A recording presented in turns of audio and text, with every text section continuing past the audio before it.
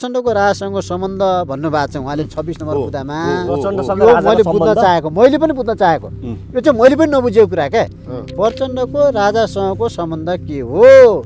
उहाँले अलिकति थोरै। एकजना मान्छेले के सोधे गिर्जा बाबुलाई भनेर, गिर्जा बाबु तपाईँ प्रचण्ड र ज्ञानेन्द्र भन्दा एउटै मान्छे हो भन्नुहुन्थ्यो पहिले, अहिले त फोटो दुइटा आयो नि भनेर सोध्यो क्या। हेर्नुहोस् राजा कति महान, हिजोको राजाको भाषामा हिन्दू भन्ने शब्द छ।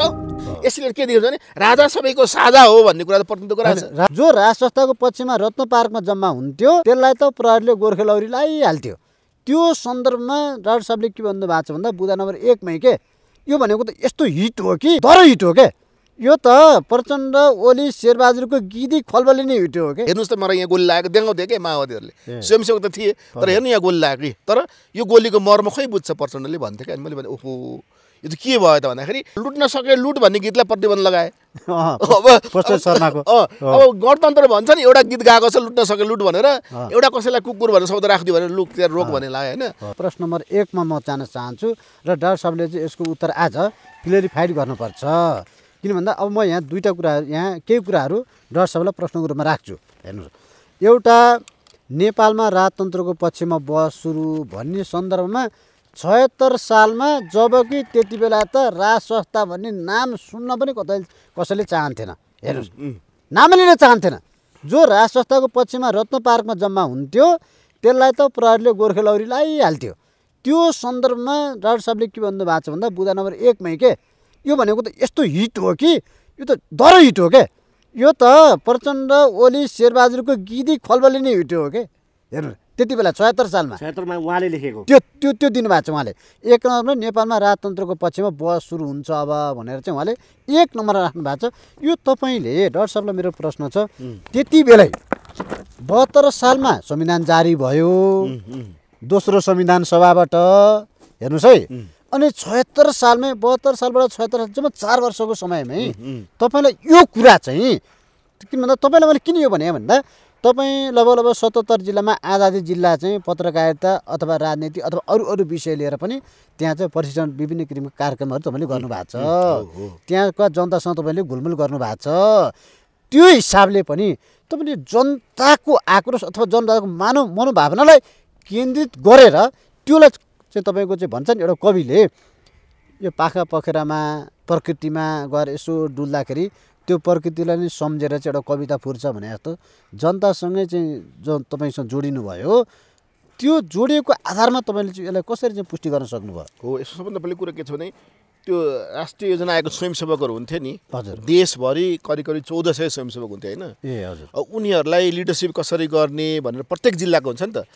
त्यो जिल्लाको किन सबै आएका हुन्थ्यो, उनीहरूलाई मैले के गरेँ क्वेसनर बनाएर कुराकानी गरेर के चाहन्छ त जनताले भन्ने कुरा राखेर सामाजिक रूपमा जनताले के भनिरहेको छन्, राजनीतिक पार्टीहरूलाई कसरी हेरिरहेको छन्, विकल्प के खोजिरहेको छन् भन्ने कुराहरू म गर्थेँ होइन। अनि उहाँले दिएको जुन रिजल्ट हुन्थ्यो उनीहरूले जुन भन्नुहुन्थ्यो नि, किन यो तपाईँ प्रकाशन हुँदैन, तपाईँको नाउँ आउँदैन, तपाईँको सत्य कुरा बताइदिनु, किन कहिले काहीँ त कर्मचारी हौँ भरे फेरि के हुन्छ भनेर डराउँछ नि त। यो म तपाईँलाई प्रकाशन गर्दिनँ, मलाई बुझ्नको लागि नलेज बढाउनको लागि भन्थेँ। उहाँहरूले जे हो ठ्याक्कै गाउँको कुरा लेख्नुहुन्थ्यो, चाहे त्यो दार्चुलाका हुन्, चाहे त्यो सोलुका हुन्, चाहे त्यो ताप्लेजुङका हुन्, चाहे त्यो रुकुम रोल्पाका हुन्, सबैजना प्रत्येक जिल्लाको स्वयंसेवकलाई मैले क्लास लिएको छु। हेर्नुहोस् है, अनि उहाँबाट जुन जानकारी प्राप्त भयो त्यसबाट मैले के तपाईँले हेर्नुभयो भने त्यस पछाडि मैले बुझेँ कि अब जनताहरू जुन आश लिएर माओवाद भन्ने जुन थियो, माओवाद त खाओवादमा परिवर्तन भयो नि त। अब त्यो कुरा त बुझेँ, माओवादका क्याडरहरू पनि स्वयंसेवक हुन्थ्यो। हेर्नुहोस् है त, उनीहरूले हामीले जे चाहना गरेर लड्यौँ नि सर, हेर्नुहोस् त मलाई यहाँ गोली लागेको देखाउँथ्यो क्या माओवादीहरूले, स्वयंसेवक त थिए तर हेर्नु यहाँ गोली लाग्यो कि। तर यो गोलीको मर्म खै बुझ्छ प्रचण्डले भन्थ्यो क्या। मैले भने ओहो यो त के भयो त भन्दाखेरि यिनीहरू त के अरे प्रचण्ड के छ तपाईँलाई एनी हाउ सत्तामा जाऊ पैसा कमाउन लाग्यो भनिसकेपछि, किन भन्दा 76 सालभन्दा अगाडि नै प्रचण्ड 2 पटक प्रधानमन्त्री भइसकेको थियो। त्यस पछाडि त्यो पनि भयो। अर्को कुरा हेर्नु न, लुट्न सके लुट भन्ने गीतलाई प्रतिबन्ध लगाए। अब गणतन्त्र भन्छ नि, एउटा गीत गाएको छ लुट्न सके लुट भनेर, एउटा कसैलाई कुकुर भनेर शब्द राखिदियो भने लुक त्यहाँ रोक भन्ने लाग्यो होइन। अब यो त के गर्यो भन्दाखेरि माओवादी त गयो, एमाले पनि गयो भन्ने भयो क्या। त्यसबाट फेरि किन व्यक्ति स्वतन्त्रता कुरा गर्छ छैन, व्यक्तिगत स्वतन्त्रता भनेपछि यो गणतन्त्रमा त के रहेछ भनेदेखि एउटा ग्याङ बनाउने डनतन्त्र रहेछ क्या। यो प्रदीप गिरीले भन्थे क्या कहिले काहीँ हामीसँग अनौपचारिक कुरा गर्दा, यो गणतन्त्र हो, यो त डनतन्त्र हो, डनतन्त्र हो, डनहरूको वर्चस्व हुन्छ यहाँ। हेर यसरी गएछ, पार्टीमा गुटबन्दी पनि होइन, यो के अरे डनबन्दी हो, गुटबन्दी होइन डनबन्दी हो भन्नुहुन्थ्यो क्या। अनि त्यो सबै हेरिसकेपछि मैले भने ओहो उहाँहरूले त अब लेख्नु भएन। तर मैले किन उहाँसँग पनि धेरै कुराहरू गर्दाखेरि जे नराम्रा कुराहरू भयो सुनाउनुहुन्थ्यो नि अनौपचारिक रूपमा हामीलाई अनि ती सबै सुनिसकेपछि मैले हट केही न केही लेख्नुपर्छ देशको लागि केही योगदान त गर्नुपर्छ भनेर मैले यो किताब प्रदीप गिरीको कुरा उठाइरहँदाखेरि हजुर बजारमा के भन्छन् भन्दा तपाईँलाई पनि प्रदीप गिरीको चाहिँ एउटा चाहिँ अर्को पुस्ताको रूपमा भनौँ न उत्तराधिकारी भनौँ न होइन अझै चाहिँ तपाईँ सबैले बुझ्ने भाषामा उत्तराधिकारीको रूपमा चाहिँ डाक्टर विजय मिश्रालाई लिन्छन् अनि 72 सालको संविधानमा पनि प्रदीप गिरीको हस्ताक्षर छैन होइन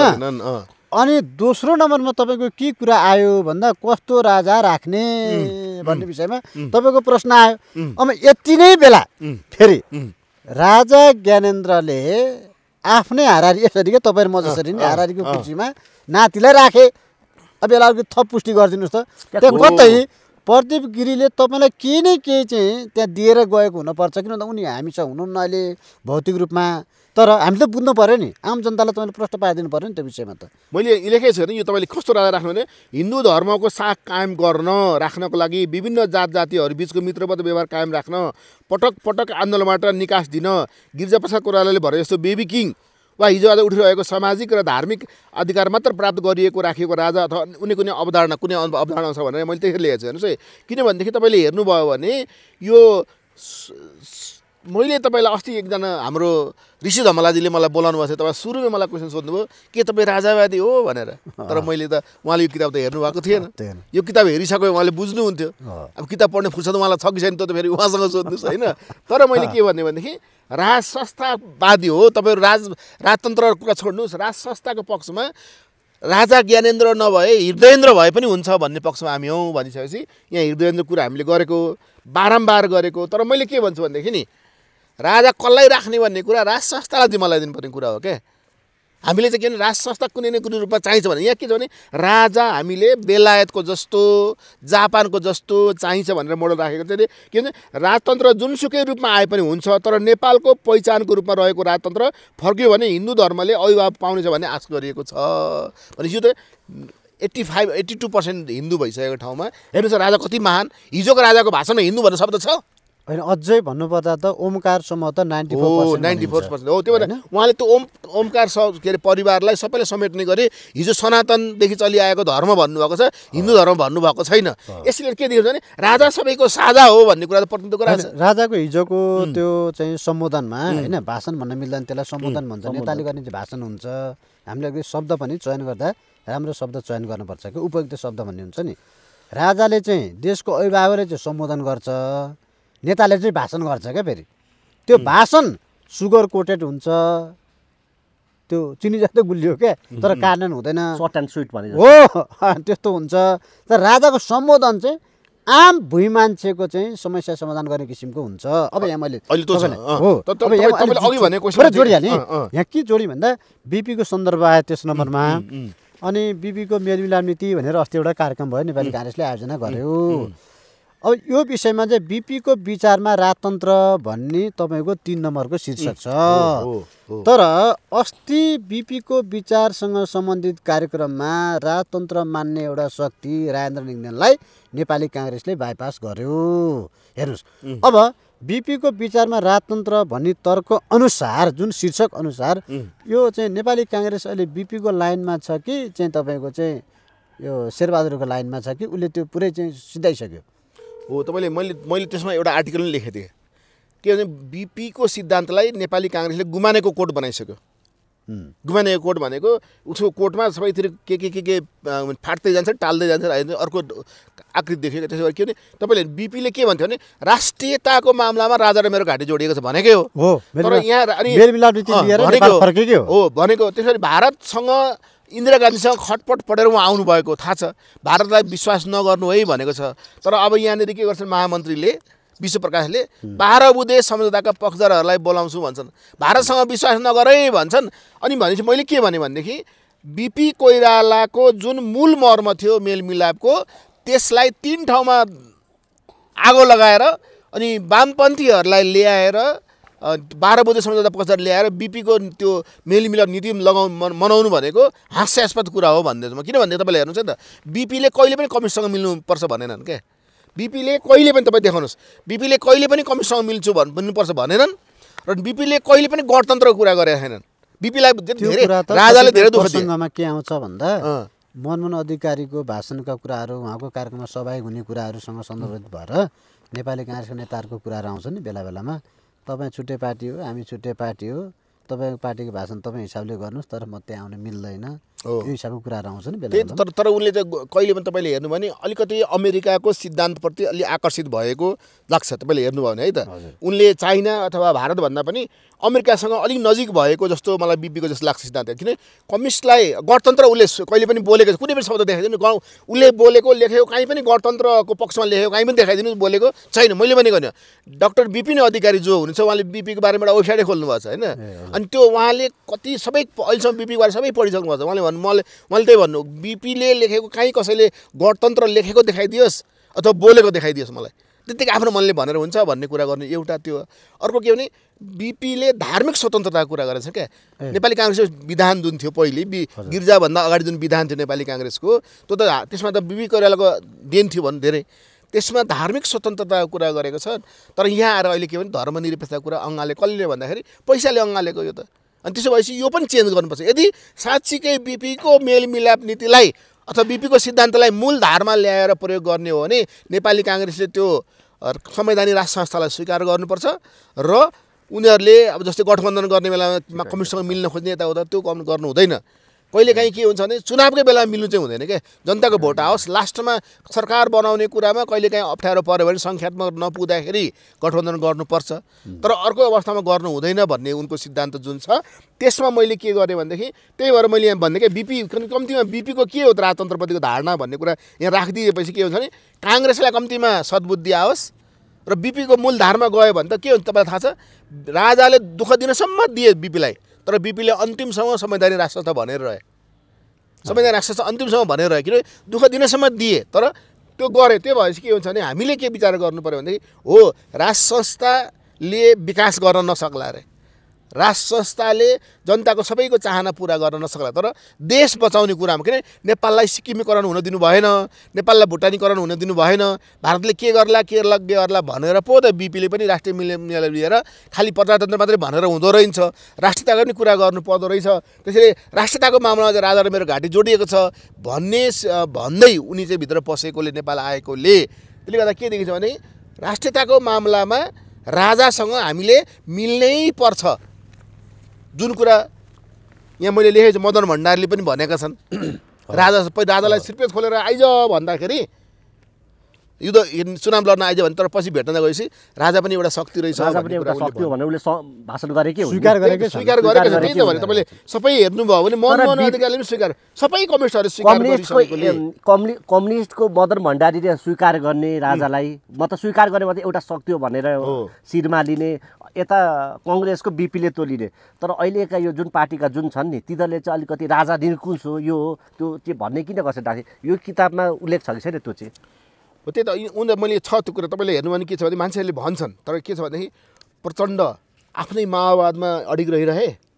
नाम त लिए तर अडिग त देखिए छैन फोटोमा मात्रै सीमित छ प्रचण्डको जुन सिद्धान्तहरू त प्रचण्डज्यू तपाईँको कार्यालयहरू जसलाई गोली लागेर अहिलेसम्म गोली ननिकालेको छ मैले गएर गाउँघरमा भेटेको छु उसले के भन्दैछ भनेदेखि म त सर त्यो माथि हानिहाल्यो गोली अब यहीँ बस्यो भने मोरिन्छ भनेर यता पनि यसै पनि मोरिन्छ भने पाहाडबाट हाम फाल्यो अरे कति बल्टाङ गरेर तल झरेको 3 दिनमा उठेर गएको अरे त अब मऱ्यो होला भनेर छोडेर गयो पुलिस पनि त्यहाँ जान सकेन आर्मी पनि तर आर्मीले गोली हानेर लाग्यो तर त्यो यसरी हाम फाल्दै गरेको गल्डाङ गर्दै 3 दिन झाडीमा बसेर अनि आर्मीहरू गइसके उठेर गएर म बाँचेँ मलाई खोज्न कोही आएन म बाँचेँ त्यही पनि म माओवादी भन्दैछु तर जे सोच राखेर प्रचण्डले गरेको थियो अहिले त्यो गरेर हामीलाई दुःख लागिरहेछ अब लाज लागिरहेछ भने के जुन फेसले सान देखाएर भन्थे नि गाउँघरमा एउटा कुरा नि डाक्टर साहब जस्तै मदन भण्डारीले जनताको बहुदलीय जनवाद भने होइन अब उनले नै राजालाई चाहिँ तपाईँको स्वीकार गरेको एउटा शक्तिको रूपमा स्वीकार गरेको पनि देखियो बिपीले त भारतबाट नेपाल आउँदाखेरि राजा र मेरो घाँटी जोडिएको छ भनेर आए होइन त्यो देखियो एउटा रहस्य खोल्दिउँ थोरै त्यहाँ जोडिहाल्छु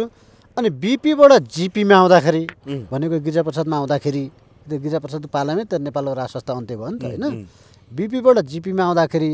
र मदन भण्डारीबाट केपीसम्म आइपुग्दाखेरि तपाईँले यहाँ एउटा कुरा के उल्लेख गर्नु भएको छ भन्दा गिरिजाप्रसाद कोइरालाको बेबी किङको चाहना त्यसको एक लाइन के छ भन्दा एङ्गेला चेन भन्ने नाम गरेकी सिङ्गापुरकी एक महिलाले द न्यू पेपर नामक पत्रिकामा नेपालमा बेबी किङ आवश्यक रहेको कुरा मैले नै गिरिजाप्रसाद कोइरालालाई गर्न लगाएको हुँ भनी अन्तर्वार्ता दिएकी थिइन् भन्ने कुरा तपाईँले यहाँ उल्लेख गर्नु भएको छ। अब त्यही कुरा पछिल्लो समयमा चाहिँ के भयो भन्दा नेपालमा 3टा बहस भयो हेर्नुहोस्। एउटा सेरेमोनियल किङ, एउटा बेबी किङ, अर्को कल्चरल किङ। अब बेबी किङको सन्दर्भमा त ज्ञानेन्द्र राजाले त भन्नुभयो माई डेड बडी भनेर उहाँले भन्नुभयो। अब फेरि अहिले सँगसँगै लिएर हिँड्नु भएको छ। अब कतै त्यो मिटिङ पोइन्ट भन्ने हुन्छ नि, अब उहाँलाई पनि केही चाहिँ तपाईँको प्रयासित भयो होला होइन। मैले त्यति बेला चाहिँ पत्रकारै सम्मेलन गरेर चाहिँ राज संस्था छोड्न हुन्थेन कि भन्ने पनि पर्यो होला अहिले होइन, अथवा के हो होइन। अब तपाईँले यो के आधारमा चाहिँ यो कुरालाई चाहिँ भन्नुभएको छ कि गिरिजाप्रसाद कोइरालाको बेबी किङको चाहना भनेर। हो, अब गिरिजाप्रसाद कोइराला मैले गिरिजाप्रसाद कोइराला अङ्ग्रेजी बोल्ने जान्ने मान्छे होइनन् हेर्नुहोस् है। गिरिजाप्रसाद कोइराला तर जवाफ फर्काउन जान्ने मान्छे हो। त्यो सुन्नु न, रविन्द्र मिश्र बिबिसीमा हुँदाखेरि हजुर रविन्द्र मिश्रले त्यति बेला अङ्ग्रेजीमा प्रश्न गर्नुभएको छ। उहाँले के भन्नुभएको छ भन्दा त्यति बेला त्यो हामी ठ्याक्कै बुझ्न सक्छौँ कि तपाईँले मेरो अङ्ग्रेजी बुझ्नु भएन भन्नुभएको छ क्या, एउटा अन्तर्वार्ता बिबिसीको अन्तर्वार्ता। तर उहाँको पटक पटक मुखबाट निस्किने एउटा अङ्ग्रेजी भाषा छ जुन हो ग्रान्ड डिजाइन। त्यति मात्रै होइन, ग्रान्ड डिजाइन भन्ने शब्द, बेबी किङ भन्ने शब्द, अनि सिनबाट आउट गर्नुपर्छ भन्ने शब्द, 3टा शब्द। सिन आउट तिनवटा शब्द उनले अङ्ग्रेजी बोल्नु भएको छ। यो 3टै शब्द उहाँले आफैले रटेर बनाएको क्रिएट गरेको होइन, उहाँले नेपालीमा भनिहालिन्छ नि। यो शब्द कसैले फोनमा उहाँलाई सबैमा त्यो एउटा मूल शब्द चाहिँ उहाँले याद गरेर 3टै शब्द, ग्रान्ड डिजाइन उहाँलाई अरूले भनेको शब्द हो, बेबी किङ पनि अरूले भनिदिएको शब्द हो, र सिन आउट पनि अरूले भनिदिएको शब्द हो। 3टै शब्द उहाँको जुन छ, त्यसबाहेक अरू शब्द त्यो छैन। यो 3टै शब्द अरूले भनिदिएको भन्दाखेरि अरू सबै बिर्सिनुहुन्छ। त्यो शब्द चाहिँ उहाँले के गर्नु नेपालीमा नभनेर अङ्ग्रेजीमा भनिदिनुहुन्छ। त्यो भयो तपाईँ के थाहा छ, यो जुन मैले न्युज लेखेको छ त्यो महिलाको, त्यो महिलासँग गिरिजाप्रसाद कोइराला बालुटामा बसेर खिचेको फोटो त्यो न्युजमा छ हजुर। उसले के भनेपछि प्रचण्डलाई पनि म भन्न सक्छु, प्रचण्डले मैले भनेको मान्छन् भनेको त्यो महिलाले त्यतिखेर त्यसमा मैले सबै हालिनँ है। तर ती महिला अहिले जीवित छन् कि छैन डाक्टर साहब? छन् नि त्यो जीवित। त अनिखेर तपाईँले त्यो उनको न्युज आइसकेपछि त्यसको भोलिपल्ट तपाईँलाई त बताइदिन्छु हेर्नुहोस् है, यसमा तपाईँलाई अलिकति यसको ब्याकग्राउन्ड सुन्नु। किनभने मान्छेले थाहा पाएको छैन कि अन्तरै हुन्छ नि। राजनीतिभित्रको गर्वको कुरा भनेको मान्छेले सतहमा राजनीति गर्छ, सतहमा तपाईँलाई यसको अन्तर्वार्ताको डाक्टर साहबलाई मैले किन यो कुरा भने यो अन्तर्वार्ताको एउटा रहस्य के पनि हो भन्दा यसको गर्वको कुरा थाहा पाउनु कि आम जनताले हो। अब यसमा के छ भनेदेखि राजा ज्ञानेन्द्र इन्डिया जाँदाभन्दा अगाडि गिरिजाप्रसाद कोइराला आफ्नो छोरीलाई अब भविष्यको प्रधानमन्त्री बनाउँछु, मेरो पार्टीको नेतृत्व गर्ने मेरो छोरी हो भनेर सुजातालाई लिएर गएको। तर सोनिया गान्धीले भेट नदिएको, 1 हप्ता बसे, सोनिया गान्धीले भेट नदिने भनेपछि भेट नदिएको। तर अनि रिसाएर चुरमुरेर गिरिजाबाबु छोरीसहित फर्किए। त्यसको 1 हप्ता पछाडि कुनै बिहा फङ्सनमा गएको ज्ञानेन्द्र सरकारलाई सोनियाले भेट दिन्। त्यो सोनियाले भेट दिएको न्युज आउने बित्तिकै त सेयर बजारमा के हो त, गिरिजाको भाउ त घट्यो सेयर बजार नेपालको। सोनियाले राजा ज्ञानेन्द्रलाई भेट दिन्, गिरिजाबाबु 1 हप्ता बाद भेट दिए, न्युज आयो। अनि आज घट्यो। तर सोनियासँग भेटेर आएको 2 दिन पछाडि नै यो महिलाले इन्टरभ्यू दिएछ। म फेरि मसँग डेट छ सबै। भनेपछि नेपाली राजनीतिमा यी महिलाको इन्ट्री चाहिँ कसरी हुन्छ क्या? मतलब त्यही त अब त्यो पारसँगै थियो हेर्नुहोस्। पहिले उनले बेबी किङ हुन्छ भनिन्, त्यसको भोलिपल्ट त्यही पत्रिकामा पारसको इन्टरभ्यू आएको छ फेरि। अब यहाँ हो अर्को कुरो के छ भन्दा उहाँले जोड्नु भएको छ क्या त्यसकै लाइन दोस्रोमा, पूर्व युवराज पारसले आफू राजा बन्न योग्य छैन भनेर अन्तर्वार्ता दिनु भन्ने कुरा आएको छ क्या। स्वीकार पनि गरेका छन्। त्यही त उसले त्यही भने त्यो मैले त्यो पत्रिकाको मसँग कटिङ नै छ त, मैले वेबसाइटबाट डाउनलोड गरेर राखेको छु। अब यहाँ त हाल्न पाइनँ, मैले हालिनँ किनभनेदेखि अब एक त 50,000मा छाप्नु पर्ने छ, सस्तोमा आफ्नो पैसा लगाएर होइन। तर एउटा कुरा के भनेदेखि तपाईँले हेर्नुभयो त्यतिखेर त्यो पारसले त्यहाँ इन्टरभ्यू दिएर के भने उसले इन्टरभ्यू बेबी किङ मैले भनेको भन्ने, यतातिर म चाहिँ राजा हुन जन्मेको होइन, अनि अब बेबी किङ भयो हुन्छ भन्ने एङ्गलबाट उसले व्याख्या गरेर दिएपछि अब मैले के सोचेँ भने अब ला सोनिया गान्धीले अब बेबी किङलाई सुरु गरिछन् यसलाई भन्ने भयो। ज्ञानेन्द्रलाई भने, ज्ञानेन्द्रले पारसलाई भन्यो, त्यो मान्छेलाई भन्यो, तिनीहरूले न्युजमा लेख्न थाले। अब नेपालको त मान्छेहरू अब तपाईँ थाहा छँदैछ। अब यहाँ त अब यहाँको पत्रकारितालाई भन्दा त्यो एउटा भनेपछि तपाईँले हेर्नुहोस् यो कुरा कहाँबाट मिल्छ भन्दा ठ्याक्क अहिले मैले नयाँ एउटा तथ्य के फेला पऱ्यो भने नि राज संस्था कसरी नेपालमा गयो भन्ने कुरा गर्दाखेरि एउटा चाइनिज बारेमा धेरै जानकारी राख्ने एकजना रेग्मी सर हुनुहुन्छ, उहाँले लेखेको एउटा लेखमा मलाई एकजनाले फेसबुकमा पठाइदिनुहोस् यति काटेर। उहाँले के भन्नुभएको छ भने राजाले त्यतिखेर धेरै विश्वास गरेर बस्यो सोनियालाई, हजुर सोनियालाई धेरै विश्वास गर्यो किन त्यसले चाइनिज टोली आएको थियो अरे तपाईँ के अरे राजनीतिक पार्टीहरूसँग हामी मिलाइदिन्छौँ तपाईँ राजशास्त्र नफाल्नुहोस् भनेर तपाईँ हामी चाहिन्छ भन्दाखेरि अनि त्योसँग चाहिँ के भन्यो भने रमेशनाथ पाण्डेले हट यससँग नभेट्नुहोस् अहिले फेरि रिसाउँछ भारत भनेर भेट्नै दिएन अरे उसलाई क्या त्यो चाइनिज टोलीलाई भेट्न नदिएको अनि राजाले पनि के सोच्यो भने अब सोनिया गान्धीले जिम्मा लिएकै छिन् उसले मिलाइदिइहाल्छिन् भनिसकेपछि सोनिया गान्धीको विश्वास धेरै गर्ने भएर राजा चिप्लेको भनेर त्यो मान्छेले एउटा चाइनिज विश्लेषकले भनौँ नेपाली तर चाइनाको बारेमा चाइनाले के बोल्यो भने उसले के बोल्यो भने चाइनाले बोलेको थाहा हुन्छ क्या डाक्टर बाबुराव भट्टले के बोल्यो भन्दा भारतले बोलेको थाहा हुन्थ्यो नि पहिले होइन त्यस्तै गरेर तपाईँले के हुन्छ भनेदेखि अब कसले पहिले अमरेश सिंहले के बोल्यो भने ए भारतले बोल्यो भन्ने हुन्थ्यो नि पहिले त अहिले नै चेन्ज भयो होइन अब त्यस्तै के त्यो एउटा त्यो रेग्मी सरले जुन भनेको छ नि त्यो पनि चाइनिजको उसमा चाहिँ अब यहाँ के भने केही न केही लिङ्क थियो तर त्यो लिङ्क कसले टुटायो बिचमा लिङ्क कसले टुटायो थाहा छैन अब त्यसको बस तपाईँ राजा ज्ञानेन्द्रसँगै कुरा गर्नुपर्पछि यही बस गरिँदाखेरि हेमन्त सरले हाम्रो केही दिनको अगाडिको इन्टरभ्यूमा एउटा कुरा भन्नुभएको छ कि राजा ज्ञानेन्द्र र जुन दल थिए तिनीहरूसँग एउटा सम्झौता भएको छ 5 बुधे कि 7 बुधे त्यो चाहिँ अब 5 बुधे सम्झौता त्यो अहिले प्रष्ट रूपमा आएको छैन बाहिर त्यो अब 5 बुधे सम्झौतामा के थियो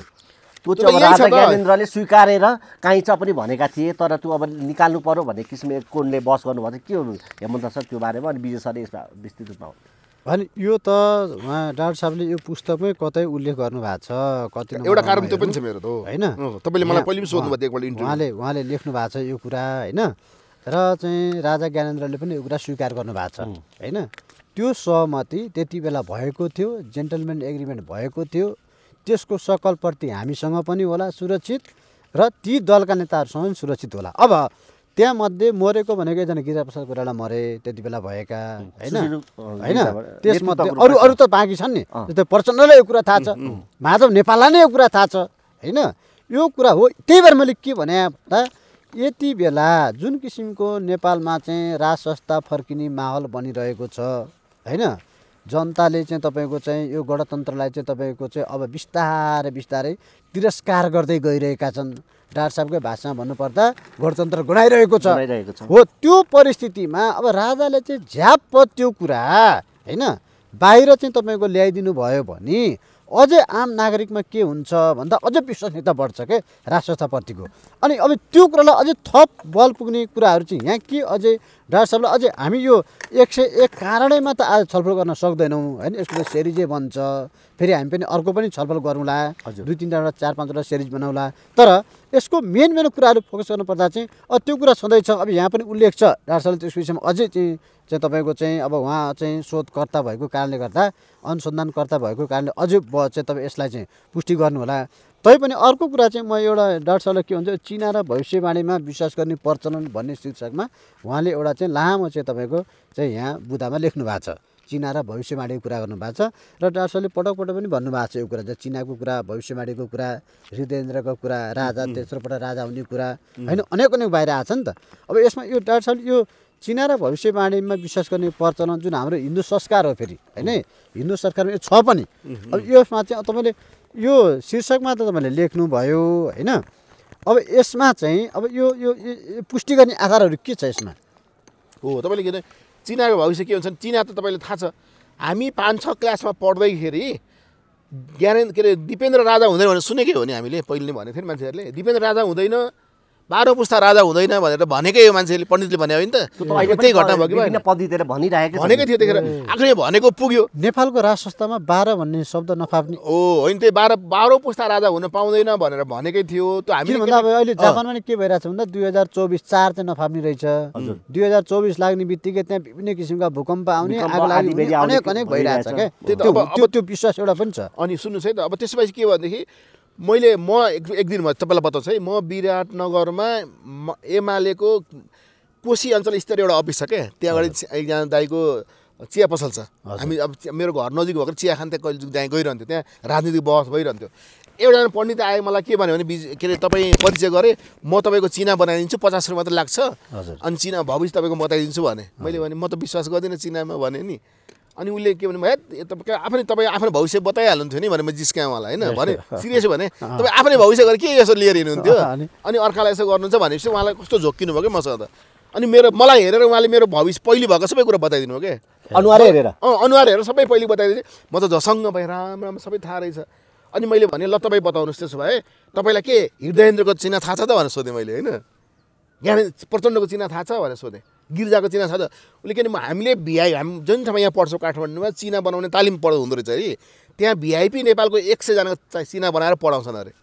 होइन 100 जना भिआइपीको हुँदाखेरि त गिर्जाको पनि हुने भयो प्रचण्डको पनि हुने भयो राजा ज्ञानेन्द्रको पनि अनि प्रचण्ड र गिर्जाको चिना मिलेर राज संस्था अन्त्य भएको हेर्नुहोस् है त उसले के भन्छ जुन दिन प्रचण्ड जेल पर्छन् अथवा प्रचण्डको हत्या हुन्छ दुईटा मध्ये एउटा है डरलाग्दो कुरा गर्नु हो त्यही त मैले जुन दिन चिना हो भन्ने कुरा गरेको पण्डितले भनेको कुरा यस्तो होइन पब्लिक उसले मलाई बलियो र एमालेको ग्रह बलियो हुँदाखेरि को कता जान्छ शक्तिशाली हुन्छ हुन्छ के त्यही त एउटा कमजोर भएर मात्र अर्को शक्तिशाली हुन्छ नि त अब यहाँ के भयो भनेदेखि हेर्नुहोस् है भनेपछि घुमाइ फिराइ कुरा गर्दाखेरि प्रचण्ड कि जेल पर्नु पर्यो कि कसैले अब के भन्ने अब भौतिक रूपमा समाप्त हुनु पर्यो भन्नु न गरेपछि मात्रै राष्ट्रको पुनर्स्थापना देखिने हो हो त्यही त अनि त्यो मैले भनेको होइन त्यो चिना हेर्ने मान्छे उहाँको चिनामै त्यही छ भन्नु क्या उसले 100 जनाको चिना मसँग छ अनि त्यो चिना तपाईँले हेर्नुभयो भने प्रचण्ड कि जेल पर्छन् कि यस्तो हुन्छ अनि त्यस पछाडि मात्रै नेपाल राष्ट्र संस्था नत्र आउँदैन भनेर उसले मलाई हेर्नुहोस् त्यस पछाडि त्यसमा मैले भने ल भन्नुहोस् त्यसो अब तपाईँ भन्नुहोस् पारसको राजा हुने योगै छैन भने ल ठिकै छ भने त पनि अनि त्यस पछाडि मैले भने हाम्रो हृदयेन्द्रको त भर्खर जन्मिएको जाने भयो सर त्यो बनाएको छ हृदयेन्द्रको चिना त पृथ्वी नारायण शाह भन्दा पनि प्रतापी हुनेछ भने के एउटा जोगीले ठ्याक्कै यही भनेका छन् डाक्टर साहब फेरि जोगीले म त चिनाको भन्ने मलाई 50 रुपियाँ बनाइदिन्छु भन्ने मान्छे मसँग बहस भइसकेपछि उसलाई मैले धेरैतिर चेक गरेँ क्या उसले के भने भनेदेखि हृदयेन्द्रको चिना प्रतापी यस्तो छ कि पृथ्वी नारायण शाह भन्दा पनि उसलाई बढी भन्छ किन नेपालको जनता अब के भइसक्यो न मान्छेले तपाईँ यताउता जता सोध्नुहोस् जनता के भन्छन् युवाहरूलाई सोध्नुहोस् यो सरकार गनायो भन्छन्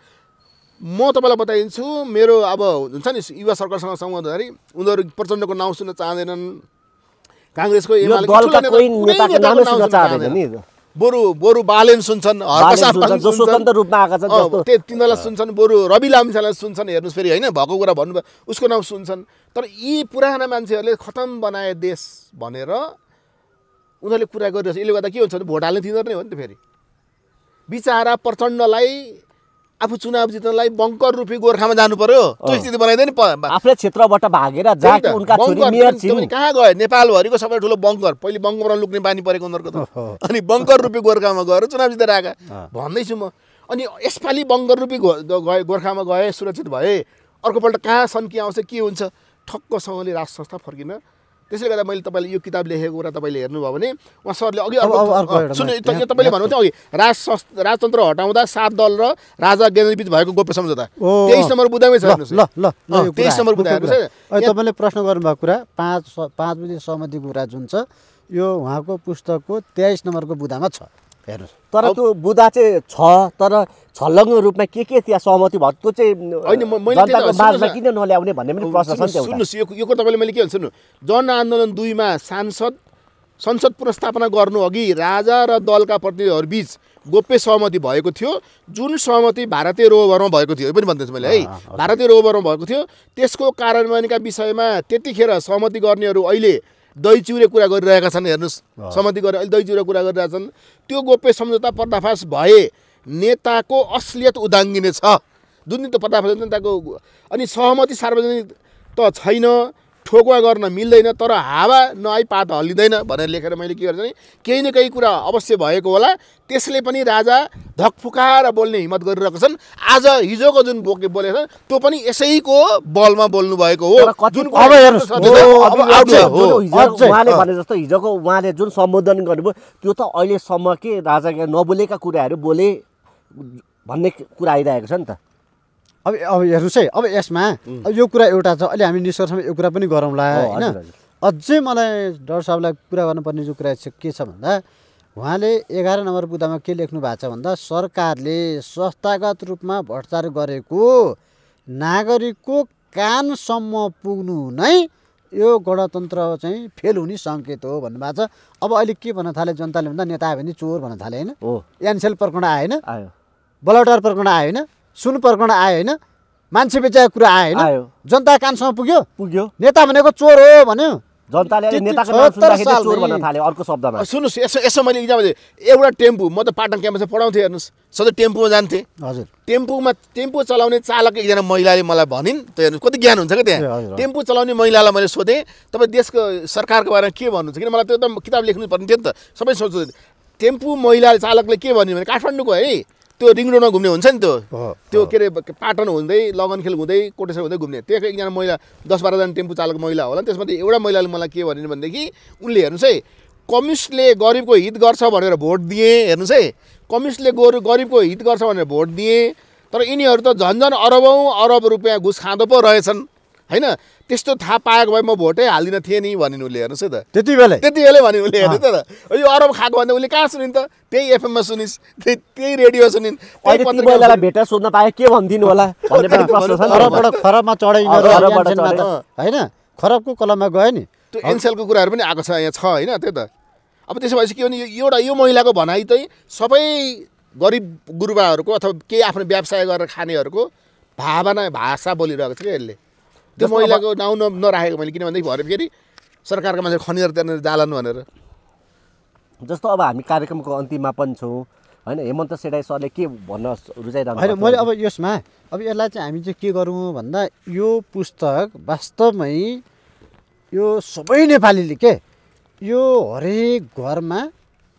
कमसेकम हरेक घरको हरेक सदस्यमा पुग्न नसके पनि घरमा एउटा पुग्नुपर्ने पुस्तक हो। हेर्नुहोस् यो हरेक बुँदा हेर्नुभयो भने तपाईँले यसले गम्भीर अर्थ राख्छ क्या र त्यो अहिले भइरहेको पनि छ। अब हामीले यही चाहिँ तपाईँको चाहिँ एपिसोडमा त्यो पुरा गर्न सकेनौँ होइन 10-15वटा मात्र बुँदा चाहिँ तपाईँ र समग्रमा चाहिँ फेरि सबैलाई चाहिँ समेट्ने प्रयास पनि गरेका छौँ होइन। तैपनि अझै पनि चाहिँ मैले उहाँ डाक्टर साहबलाई चाहिँ 1-2वटा प्रश्न चाहिँ फेरि गर्नै पर्ने छ। त्यो प्रश्नमा के छ भन्दा उहाँले प्रश्न यहाँ लेख्नु भएको कुरा हेर्नुहोस् है हामीले अस्ति भर्खर देख्यौँ नेपाल कम्युनिस्ट पार्टी नेकपा भयो एउटा जहाजको 2वटा पाइलट पनि भने तर त्यो हुनुभन्दा अगाडि नै हेर्नुहोस् है प्रमुख पाइलट केपी ओली पनि भए। त्यो हुनुभन्दा अगाडि 76 सालमै उहाँले डाक्टर साहबले के भन्नुभएको छ भन्दा केपी ओली पछिको नेतृत्वमा कम्युनिस्ट पार्टी सर्वसम्मत हुन नसक्ने अवस्था सिर्जना हुन्छ भनेर त उहाँले पहिले भन्नुभएको छ। जुन कुरा अहिले केपी शर्मा ओलीको चाहिँ तपाईँको चाहिँ अब यो अवस्था सकिने बित्तिकै देखा परिसक्यो। तर यो एक किसिमले उहाँले गरेको यो भविष्य पण्डितले गरे जस्तो भविष्यमा नि ठ्याक्कै मिले जस्तो क्या होइन। कहिले काहीँ पण्डितले मात्रै कहिले काहीँ एकाडेमिक मान्छेले पनि गर्छ विभिन्न सिनेरी हेरेर यिनीहरूको छिनाझप्टी हुन्छ भन्ने कुरा हो। प्रचण्ड ओली नै हजुरले त्यहाँ जुन तोकेर भन्नुभएको त्यो त एउटा किसिमले होइन यहाँ प्रश्न तोक्नु भएको छ क्या उहाँले कुरा केपी ओलीको भनेर सर्वसम्मत हुन सक्छ त्यो त फेरि अब त्यही उहाँले भनेको 17 नम्बर 18 नम्बर हेर्नु न राज परिवारको पक्षमा बौद्धिक व्यक्तित्वहरूको विचार सञ्चार माध्यममा आउन थाल्छ भनेको नि हेर्नु न सौरभ समेत हो ठ्याक्कै दिनेश राज सत्याल उहाँको नाम दिनेश राज सत्याल ब्राकेटमा उर्फ सौरभ समेतले के भन्नुभयो भन्दा बेबी किङ भनेर अस्ति कार्यक्रम गर्नुभयो तपाईँले खिच्नुभयो राजाको विषयमा उहाँले कहिले बोल्नु भएको छ टिप्पणी थिएन। जब दुर्गा प्रसाईले बल्खुमा एउटा आन्दोलन गर्नुभयो 7 गते जस्तो लाग्छ मलाई 7 गते एउटा माहौल सिर्जना भयो त्यस पछाडि यस्ता व्यक्तित्व समेत चाहिँ तपाईँको चाहिँ अब सडकमै जानुपर्छ भने कोठामा होइन भने सडकमै जानुपर्छ कोठामा बस्ने भए म आउँदिनँ तर सडकमा जाने भए आउँछु भन्न थालिसके पछाडि अब यहाँ यो सबै सन्दर्भमा मिलेको देखिन्छ के हो। त्यस कारणले गर्दाखेरि अब यो चाहिँ के हो। अनि अर्को कुरा चाहिँ अझ गम्भीर कुरा चाहिँ के छ भन्दा प्रचण्डको राजासँग सम्बन्ध भन्नुभएको छ उहाँले 26 नम्बर बुँदामा मैले पनि बुझ्न चाहेको यो चाहिँ मैले पनि नबुझेको कुरा क्या प्रचण्डको राजासँगको सम्बन्ध के हो उहाँले अलिकति थोरै यहाँ लेख्नु त भएको छ। अब यो पढेर म त सुनाउला तर मैले पढेर सुनाएर म चित्त बुझ्नु छैन। यसको बारेमा त मसँग गिरिजा प्रसाद कोइरालासँग झगडा परेछ। गिरिजा प्रसाद कोइरालाले मेरो सँगसँगै गिरिजापाले मेरो डायरी च्यात भन्ने भन्छ उसले सुन्नु गिरिजा प्रसाद कोइरालासँग सिराको नेपाली काङ्ग्रेसको केन्द्रीय कोषाध्यक्ष हुन्छ नि सीतादेवी यादव उहाँको घरमा गिरिजा प्रसाद जानुभएको थियो। अब 1-2 सय किन बरण्डा ठुलो छ 1-2 सय मान्छे अटिहाल्ने भए म त घरमा थिएँ अनि मलाई नेभी सङ्घको अध्यक्ष किनभने त्यहाँकोले बोलायो क्या दाइ छिटो आउनु न यहाँनिर तपाईँ म त कान्तिपुर रिपोर्टर थिएँ हेर्नुहोस् उसले मलाई के भन्यो भने तपाईँ छिटो आउनुहोस् न, यहाँ गिर्जाबाबुले बोल्न थालिसक्नुभयो, फेरि न्युज लेखिदिनुपर्छ भनेपछि म कुदेर गएँ। बिचरा त्यही अध्यक्षले आफ्नो ठाउँ छोडिदियो कुर्सी। गिर्जाबाबु 2-3 कुर्सी उतातिर थियो क्या त्यो बसेको। म बसेर अनि डायरी निकालेर लेख्न थालेँ, भन्न थालेको। एकजना मान्छेले के सोधे गिर्जाबाबुलाई भनेर, गिर्जाबाबु तपाईँ प्रचण्ड र ज्ञानेन्द्र भन्दा एउटै मान्छे हो भन्नुहुन्थ्यो पहिले, अहिले त फोटो दुइटा आयो नि भनेर सोध्यो क्या एउटा। त्यो पनि को भन्दाखेरि लाहान नगरपालिकामा पहिले मेयरमा उठ्नुभएको थियो एकजना चौधरी हुनुहुन्थ्यो अनि उहाँ क्षेत्रीय अध्यक्ष पनि काङ्ग्रेसको होइन है। अनि उहाँले के भन्नु भने गिर्जा दाजु तपाईँ पहिले त एउटै भन्नुहुन्थ्यो, अहिले दुइटा फोटो देख्यो के हो भनेपछि के सोधेको भनेर एकजना सचिवले उसलाई हकार्नु भयो। होइन म जवाफ दिन्छु, पक्नुहोस् भन्नु उहाँले फेरि होइन गिर्जाबाबुले। अनि म त अब राम्रो जवाफ आउने डायरी पल्टाएर लेख्न थालेँ। उहाँले के भन्नु, हेर्नुहोस् तपाईँहरूले विश्वको परिस्थिति बुझ्नु भएको छैन। बिन लादेनलाई अमेरिकाले उकासेको हो, त्यही बिन लादेनले अमेरिकालाई के गरेर देख्नु भएकै छ। लिट्टेलाई पनि गान्धी परिवारले उकासेको, के अरे इन्दिरा के अरे हाम्रो राजीव गान्धीलाई रिटेलले के गरेर तपाईँ देख्नु भएको छ। त्यस्तै हो राजा ज्ञानेन्द्र प्रचण्ड भनेर भने है। यिनीहरू पहिले दोस्ती थियो, अहिले राजा ज्ञानेन्द्रलाई प्रचण्डले टेर्न छोडेपछि राजा ज्ञानेन्द्रको लागि प्रचण्ड भालुको कन्पट भएको छ भने क्या त्यतिखेर। अब त्यति भनिसकेपछि मैले लेख्नु परेन। अब मेरो आफ्नै अगाडि त्यो कान्तिपुरमा मैले त्यो लेखमा लेखेको कान्तिपुरमै छ त। अब मैले कान्तिपुरमा के लेखेको छु नि, पत्रकारिता पेसाको सौन्दर्यता भन्ने शीर्षकमा मेरो आर्टिकल कान्तिपुरमा छापेको छ। त्यसभित्र मैले यो कुरा यसरी भनेको कुरा अब मैले हजुरलाई भनेपछि राजा र प्रचण्डको दोस्तीबाट दुश्मनीमा परिणत भएको भनेर बुझ्न सकियो। हो त्यतिखेर दोस्तीबाट दुश्मन, अब तर मित्रता नबिकरण हुने सम्भावना पनि हुन्छ। अब युटर्न हुने सम्भावना यो कसले गराइन्छ? विदेशी भूमि विदेशी चलखेलमा हुन्छ कि अथवा अहिलेको राजनीति नेपाली राजनीति परिवेशमा फेरि मित्रताको लहनघाटो कष्ट सकिन्छ? प्रचण्डले धेरै प्रयास गरिरहेछन् राजालाई भेट्न होइन। एकपल्ट तपाईँ उहाँ र हामीले अहिलेको नाउँ त्यही राजालाई धेरै सलबलाउन थाले भन्ने त त्यही प्रचण्ड हो नि त। फेरि सुन्नुहोस् न त्यही त होइन, त्यो त भन्ने कुरा बाहिर भन्ने कुरा त के भन्छन् के भन्छन्। राजा भनेको राजै हो नि, सानो भनेको होइन प्रचण्डले। त्यो कुरा छोड्नुहोस् तपाईँले। सुन्नुहोस् तपाईँलाई भने एउटा दामनको एउटा होटलमा बसेर, नाउँ चाहिँ नभनौँ म होइन, मान्छे किन उहाँको उपन्यास हुन्छ, दामनको होटलमा बसेर 1 हप्ता बसेर बिचरा के 3 दिन बसेर हाम्रो प्रचण्ड राजा ज्ञानेन्द्रलाई भेट गराइदियो भनेर एक किसिमले छलफल हुने विषय थियो, पछि भएन, त्यो त आइरहेको विषय थियो। त्यही त भन्यो भने त्यही उसलाई। अनि उसले राजालाई भेट्न चाहेनन् भनिसकेपछि ऊ फर्केर हिँडे रन्थनिएर।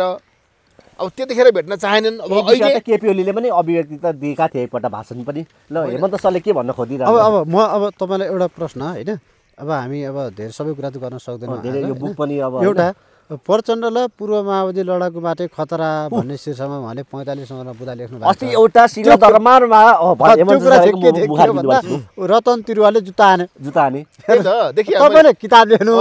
रतन तिरुवाले जुत्ता हान्नु, अर्कोले झापडा हान्नु। एउटा सिंहदरबार एउटा महिलाले त के गरिन् भन्ने पनि आइरहेको थियो। हो अस्ति एउटा महिलाले त सिंहदरबारको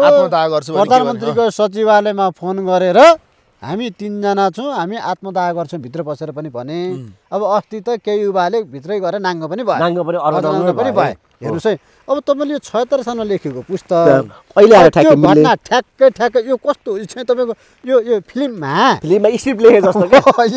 स्क्रिप्ट लेख्ने अनि पात्रले अभिनय गरे जस्तो क्या। नायक चाहिँ तपाईँको अभिनेता भनौँ न, खलनायक नायिका खटाएर अभिनय गरेको। अब यसको अन्तर्य बुझ्नु पर्यो। अन्तर्य के हो भने तपाईँले हेर्नुभयो भने जसले 5000 मारेको जिम्मा लिन्छ, जुन कारणले उपलब्धि प्राप्त गर्छ त्यही कारणले उसको पनि विनाश हुन्छ। यो त हो नि त, जुन कारणबाट उसको उत्पत्ति भएको हुन्छ, उदय भएको हुन्छ, त्यही कारणबाट उसको विनाश पनि हुन्छ भन्ने अन्तर्राष्ट्रिय थ्योरी नै छ। त्यो हेर्नुहोस् है, त्यसै उसको सङ्गत त्यस्तो छ त। अनिखेर मैले भनिहालेँ, एउटा गोली लागेको मान्छेले मलाई भन्यो, जो चाहिँ म यसरी 3 दिनसम्म बसेर धोक्रेर बाँचेको भन्छ, उसले चाहिँ प्रचण्डको नामै सुन्न चाहेन। हेर्नुहोस् है, माओवादीमै हो तर प्रचण्ड भनेपछि उसलाई किन रिस उठ्यो। सामन्त बन्न उन्मुख भएर कम्पिटिसन गर्न थाले। अनि गाउँघरको जो प्योर कम्युनिस्टहरू चाहिँ फेरि तपाईँलाई बताइदिन्छु, गाउँघरमा जो देश परिवर्तन हुन्छ, हाम्रा सुकेका ओठहरू रसाउँछन्, हामीले विदेश जानु पर्दैन, मुङलान पस्नु पर्दैन, हामीले गएर गाउँघरमा मजदुरी गरेर खानु पर्दैन, आफ्नो व्यवसाय गरेर खान पाउँछौँ भन्ने इच्छा गरेर जो माओवादीमा गएका थिए तिनीहरूको इच्छा त हरण भयो नि त। हरण गरेको म विजय मिश्रले हो र? त्यो त कसले गर्यो? प्रचण्डले गर्यो। पटक प्रधानमन्त्री भए, तर एउटा सिनको पनि भाँच्न सकेनन्। तर चाहिँ 10 वर्ष जनयुद्ध गरेको एका दोस्रो पात्र बाबुराम भट्टराईले के भन्न थाल्यो भने माओवादी भनेको पात्रको औचित्य छैन भनेर हल्ला गर्दै पनि हिँडेको सुनिन्छ। त्यो त तपाईँले माओवादीले यति घुस खायो क्यान्टनमेन्टको पैसा भनेर कसले भन्यो बाबुराम भट्टराईले भनेको मैले भनेको हो। अब निष्कर्षमा जाँदा एउटा मात्रै मेरो प्रश्न, त्यसपछि हामी यो कार्यक्रमलाई प्याकअप गर्छौँ। उसले पत्रकार सम्मेलन गरेर जुन जनताको नासो जनतालाई सुम्पिन्छौँ भनेर गयो नि जुन हिसाबले, त्यसपछि राजतन्त्र नेपालमा के भयो, सदाका लागि गयो, फेरि आउने सम्भावना भने डाक्टर साहबले तयारी। अब त्यही राजाले त्यसै नै पत्रकार सम्मेलन जनतालाई दिएको नासो त्यो फलिफा भएन, जन देश युवाहरू प्लान भए, अब जनतालाई दिएको नासो म लिएर म नेतृत्व गर्छु भन्ने आउने कुरा हुन्छ कि हुँदैन डाक्टर साहब? यो प्रश्न अब हेर्नुहोस्, म यसबाट सुरु गर्छु अनि डाक्टर साहबले क्लोजिङ गर्नु होला। त्यति बेला राजा ज्ञानेन्द्रले पत्रकार सम्मेलन गरेर हेर्नुहोस् है, जनताको नासो जनतालाई सुम्पिए भनेर जानुभयो। तर उहाँले जनतालाई सुम्पिएको, तर त्यो नासो जनतामाझ नपुग्दै नेताले हडपे हो। हेर्नुहोस् है, त्यो चाहिँ नेताले गिरफ्तार गरेको बिच बाटोबाट। अनि अहिले के भयो भन्दा मैले नयाँ श्री 5 भन्ने गरेको छु के, केपी प्रचण्ड, शेरबहादुर, माधव, झलनाथ, यो नयाँ श्री 5हरू हुन्। हेर्नुहोस् है, अब यो नयाँ श्री 5हरूले के गरे भन्दा जनताको नासो जनतामा पुग्न दिएनन्, आफैले हडपे। त्यस पछाडि राजा ज्ञानेन्द्रको हिजोको सम्बोधन हेर्नुभयो भने त्यो कट थ्रु स्पिच छ क्या, कट थ्रु। यिनीहरू अहिले नै यति बेला बालुवाटा र बालकोटमा त खैला बेला भएको हुनसक्छ। हेर्नुहोस् हिजोको उहाँको त्यो स्पिचले, हिजोको स्पिचले लडतरो छैन क्या, मान्छेले लडतरो सम्झेला, यो लडतरो छैन। हेर्नुहोस् है, र उहाँले त्यो किन्छ भन्दा राजाको विश्वसनीयता, हेर्नुहोस् है, हिजोको कार्यक्रमको राजाको विश्वसनीयता चाहिँ आम नागरिकको जनसभ्यताले देखिन्छ। किन भन्दा त्यहाँ त मासु भातको कुरा पनि थिएन। हेर्नुहोस्, बिना ढेउवाकै आथे के मान्छे, हेर्नुहोस् भन्नुहोस् त, मान्छे आफ्नै खर्चमा आथे, स्वतस्फूर्त रूपमा आथे। चाहे चाहिँ दुर्गा प्रसाईले झापामा त्यो 25 लाखको दियोमा चाहिँ तपाईँको चाहिँ होइन दियो बाल्ने कार्यक्रम होस् होइन, अथवा भक्तपुरको कार्यक्रम होस्, नागरिक अभिनन्दन, अथवा भैरवाको कार्यक्रम होस् होइन, उहाँले के भन्नुभएको छ भन्दा यो बुद्ध जन्मेको भूमि हो। हेर्नुहोस्, अझै पनि भन्नुभएको छ, हेर्नुहोस्, बुद्ध जन्मेको भूमि हो। यहाँ यो चाहिँ तपाईँको बौद्धिकताको खडेरी भयो, सब बुद्धि भए, बुद्धु भए, बुद्ध जन्मेको भूमिमा बुद्धु हुन सक्छ नेताहरूलाई। त्यस पछाडि उहाँले के भन्नुभएको छ भने पटक पटक देश जनतालाई नलुट है, पात्र परिवर्तन गरेर जनतालाई लुट, अनुहार फेरि षड्यन्त्र नगर हो भनेको के हो भन्दा अब यहाँ छ 10 सिटे माधव नेपाल सधैँ 1 वर्ष प्रधानमन्त्री, 1 वर्ष, अनि झापड भएन त यो अस्ति हुन त के विषयमा देशको पहिलो र दोस्रो दललाई छुट्याएर 32 सिटे प्रधानमन्त्री भनेपछि के भन्दा जनता लड्नु त, षड्यन्त्र नगर, तिमीहरूले कति षड्यन्त्र गर्छौ भन्ने किसिमको त उहाँको अभिव्यक्ति आइसकेको छ। त्यसले गर्दा यो लडतरो छैन। अन्तिममा के भन्छु भन्दा अरू सबै जिम्मा डाक्टर साहबलाई दिएर अब यहाँ एउटा कुरा डाक्टर साहबले यो बाहिर रातो गाथाको अन्तिममा बाहिर लेख्नु भएको छ क्या, यो कस्तो चाहिँ उहाँ के लेख्नु डाक्टर साहबले ज्योतिष विद्या पढ्नु भयो, यो के हो त्यो उनीहरूको गतिविधि हेरेपछि त आइहाल्छ नि, अनुहारहरू चिनिन्छ नि। पोलिटिकल साइन्स अन्तर्गतको यो चाहिँ ज्योतिष विद्या जस्तो लाग्यो मलाई। किनभने उहाँले के भन्नुभएको छ भने डट डट डट पैसा भनेपछि महादेवको 3 नेत्र भनेको कसमा लागु हुन्छ भन्दा अब सामान्य ज्ञानमा पुष्पकमल दाल प्रचण्ड भन्ने नाम राखिदिए हुन्छ जस्तो भएको छ। ल हेर्नुहोस् त, यो एउटा बुकको कभरमा लेखिएको, हेर्नुहोस् त, कभरको बाहिर अन्तिममा लेखिएको 3 अरब। अब यहाँ गङ्गा दाल भन्ने कुरा आयो, हेर्नुहोस् अमरेश कुमार सिंहले भने, व्यापारीसँग सेटिङको कुरा आयो, एनसेलमा सतीश लाल आचार्यको कुरा आयो, खरगाउँको कुरा आयो। हेर्नुहोस् त, मेरो छोरीको नाम चाहिँ तपाईँको जोड्ने गणतन्त्रमाथिको खतरा हो भने यो कुरा कसरी चाहिँ तपाईँलाई आयो? यो चाहिँ यो प्रश्नको उत्तर डाक्टर साहबले चाहिँ होइन आम नागरिक भुइँ मान्छे ज्योतिष विज्ञान पढे जस्तो पनि देखियो उहाँले, जो भुइँ मान्छेको भाषा भुइँ मान्छेले बुझ्ने गरी यो उत्तर दिनुभयो भने सामान्य ज्ञानमा राख्नुपर्ने छ। किनभने तपाईँले हेर्नुभयो भने तपाईँले अहिले सुन तस्करीको केसमा इन्टरभलमा गएर च्याम्पमा गयो, बिचरा गृहमन्त्रीको चाहना थियो रोकौँ, त्यहाँ मोटो रकम पाए ऊ चुप लाएर बसे होइन। जहाँ पनि हेर्नुहोस् रकम भन्दा पनि प्रेसर होला, होइन प्रेसर के रकमै हो, पैसा बिना यिनीहरूले त केही गर्छन्। यो त डन प्रवृत्ति हो नि, ठेकापट्टामा हुन्छ नि, ठेक्कापट्टा डन पठाएर 2% यति पर्सेन्ट भन्ने हुन्छ नि होइन त पोलिटिकल डन हो नि हो यिनीहरू पोलिटिकल डन हो नि डनहरूको महाडन हो यिनीहरू डनहरू हेर्छ पहिले यिनीहरू डन मात्रै थिए तर डनहरूलाई मन्त्री बनाइसक्यो यिनीहरू महाडन भए डनहरूलाई नै मन्त्री बनाइसक्यो महाडन भइसक्यो अब यो डनहरूले काम के हो पैसा कमाउने होइन र चुङ्गी उठाउने होइन र अनि उनीहरूले डनहरूले उठाउने चुङ्गी उठाउने व्यापारीहरूसँग यसले चाहिँ संस्थागत भ्रष्टाचार गरेर उठाइरहेको छ जसले गर्दा अहिले के हो त अहिलेको एनसिएलको तपाईँले हेर्नुभयो भने 40 अरब रुपियाँ लगभग जुन ब्ल्याक मनी बाहिर छ प्रचण्ड एन्ड कम्पनीको त्यो पैसालाई व्हाइट मनी बनाउने एनसिएल त्यो त स्वयं प्रचण्डले भने भाषण गर्दा गर्दै 41 अरब प्रचण्डको दुबईमा छ त्यसको जिम्मा वामदेव गौतमलाई दिनुभएको छ त्यही भएर 41 अरब 1 अरब यताउता खर्च गरेर श्रीमतीको खर्च ठिक छ अब यो कार्यक्रम हामीले यहीँ अन्त्य गरौँ यो पार्ट 1 होला अब यही बुकको बारेमा फेरि हामी छलफल गरेर जसरी रातपछि दिन आउँछ र बिहान पख भाले बासेपछि दिनको सुरुवात हुन्छ भने जस्तै नेपाल भ्रष्टाचार मुक्त हुन्छ भन्ने हामी एकपल्ट आशा गरौँ र जुनै तन्त्र आए पनि सुकेका ओठमा मुस्कान आउनु पर्यो हामीले यही आशा गरौँ दुवैजनालाई मेरो तर्फबाट हार्दिक नमन र समयको लागि धन्यवाद गर्दछु धन्यवाद नमस्कार